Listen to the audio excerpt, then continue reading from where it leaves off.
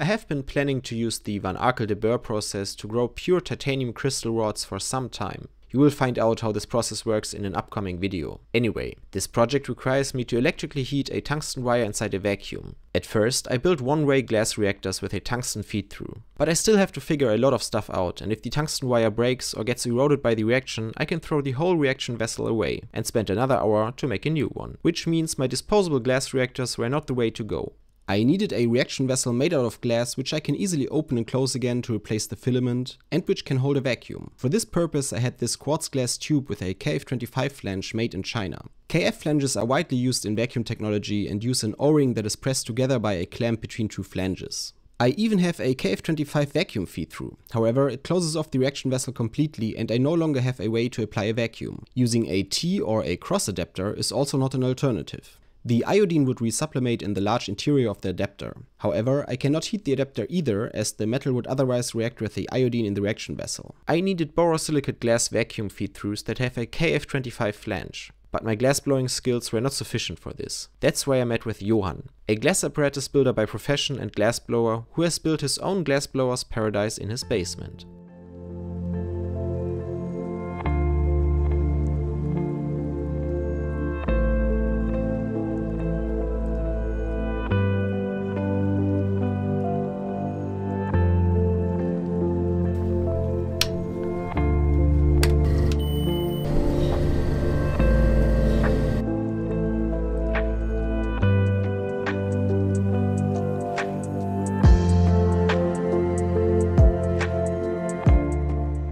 He agreed to help me with this project and I would like to thank him very much. The best part of my YouTube journey are the people I meet and share knowledge with. Johan of course does not make lab equipment or vacuum feed-throughs in his spare time, but makes artistic objects. Drinking glasses and lampshades for example. And also a lot of gas discharge tubes. I wanted to show you some of these beautiful creations. Check out this beautiful uranium glass which glows green from the UV radiation of the excited gas inside the tube.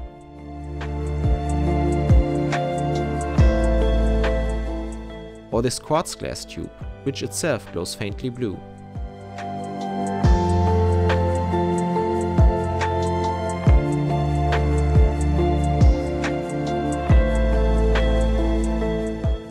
He also works UV reactive glass into his creations to get an extra beautiful effect.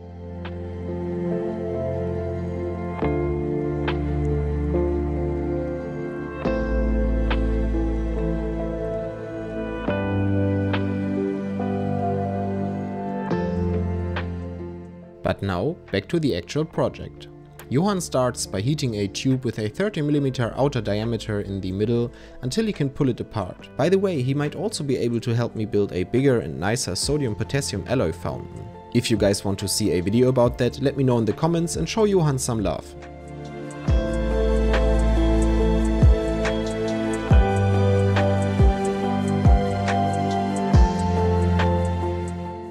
Pulling it apart gave us a nice long neck to hold onto and turn the tube. It is important that the thin neck is concentric with the tube so it doesn't wobble when you turn it.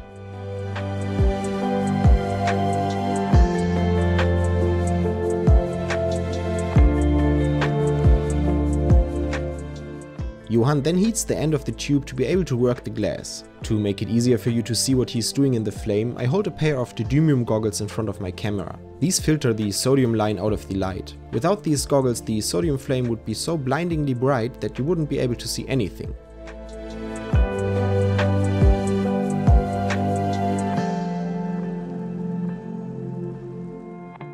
When the end of the glass tube is hot enough, he uses a graphite tool to push the edge out a little while he turns the tube evenly. In between, he uses a graphite plate to flatten the bottom.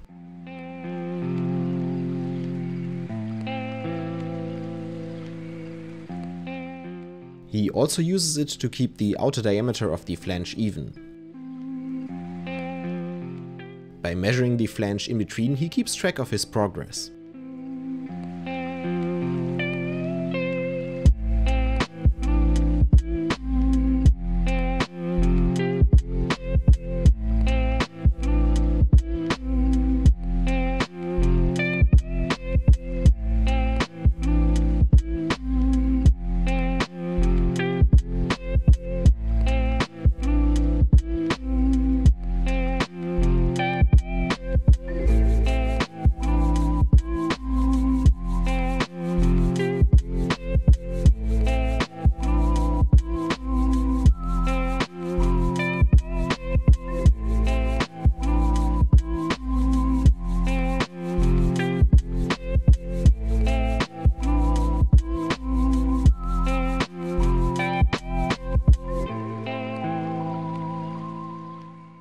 The result is a beautiful flange that provides a smooth and nice bearing surface for the O-ring. It always amazes me how easy something looks when it is done by someone that knows what he is doing.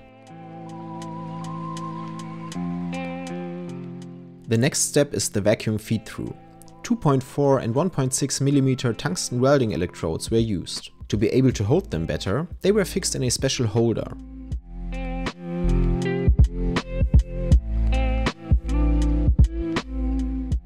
To ensure a vacuum-tight connection, the electrodes were heated in the flame until a thin oxide layer formed on the metal. This layer ensures a good connection with the glass. A thin glass tube was then fused around the electrode and a glass bead was attached to it.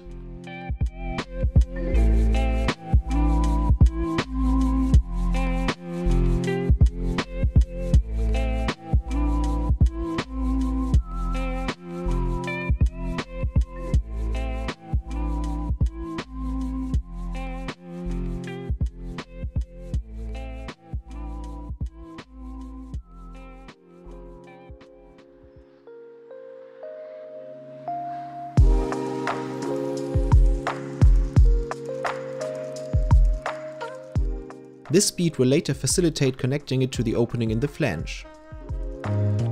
Since one would not be able to hold the very short glass tube with a flange, a second suitable glass tube is wrapped with graphite paper and pushed into the flange. This creates an airtight connection that allows you to blow into the glass tube. At the same time, it enables you to hold it without burning yourself.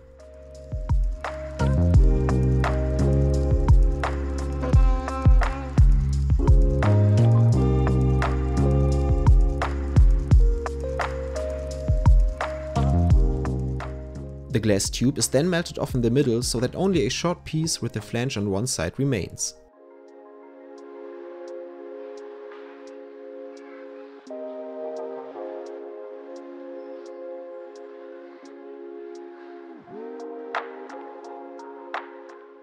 Thanks to the previously attached glass tube, the shape of the dome can be determined by blowing lightly into the glass tube.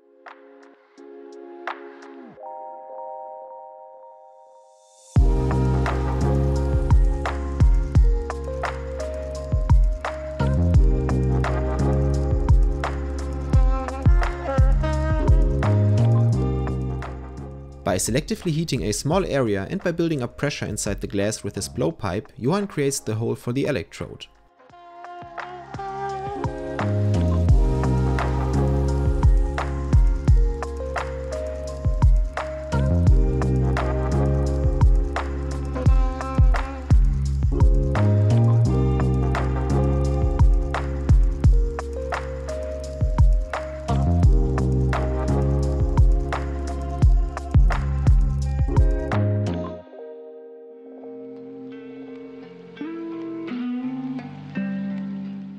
Before fusing the glass bead on the tungsten electrode to the glass on the flange, he slowly preheats the metal to glass seal to prevent it from cracking.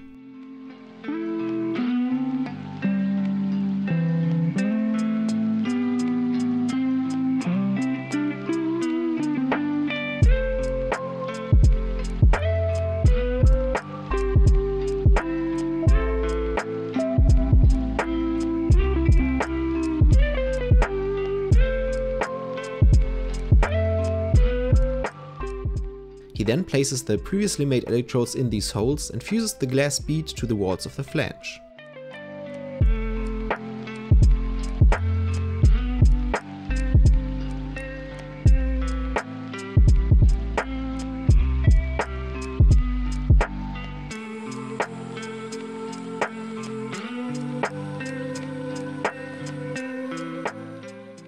This process is repeated for the second electrode.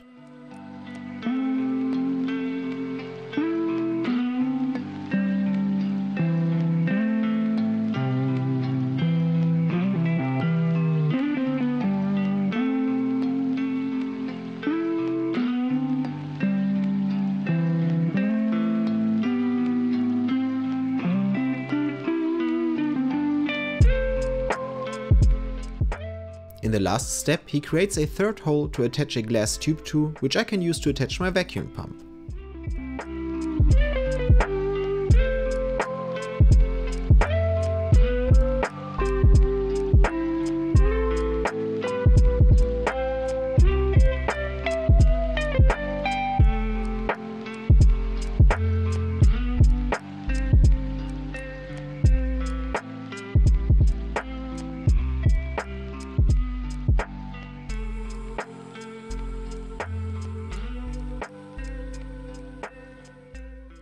Before he lets everything cool down, he heats the glass one last time and aligns the electrodes.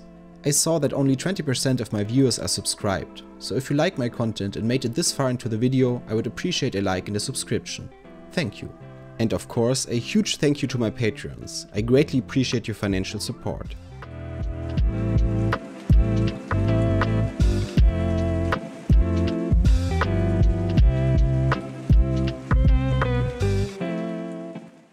The result is a KF25 vacuum feed-through made completely out of glass. Sure, it does not have the exact dimensions of a KF25 flange and there are some air bubbles inside the feed-through, but as you will see at the end of the video, it works great. And considering the fact that Johan has never done something like this before, and it was done by hand, I think it came out beautifully. He also made me a KF25 to KF25 adapter with a side tube to attach my vacuum pump. To do this, he melts off the tube and forms a second KF25 flange on the other side.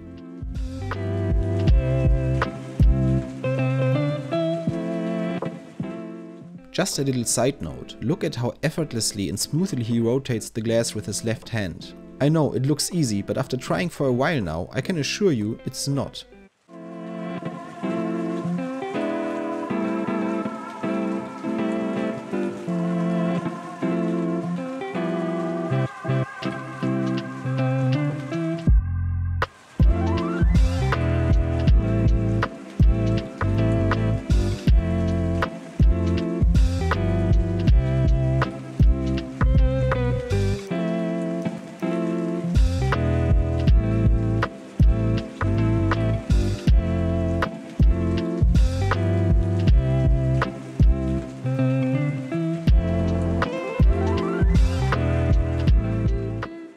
A lateral tube is then attached in order to be able to connect the vacuum pump.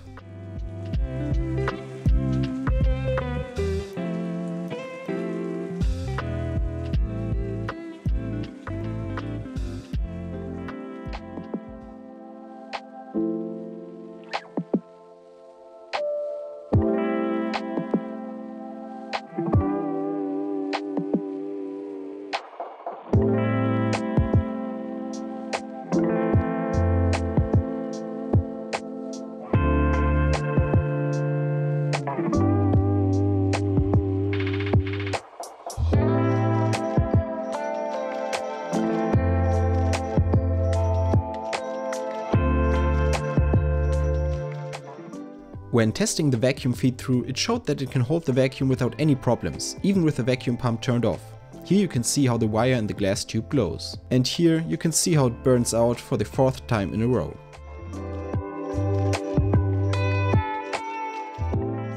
I will go into all the details and problems in another video. The only important thing is, I already broke one of the vacuum feed-throughs when I tried to attach a new wire. In case you're wondering, yes, I hate myself for that. But I have a second feed-through with thinner electrodes, but I can still use it for testing. However, I think I will have to buy a spot welder so I don't have to wrap the tungsten wire around the electrodes. That's it so far with today's video. I want to thank Johan again for his hospitality. I learned a lot and it was a great day. If you are interested in more flameworking content, let me know. Thank you a lot for watching.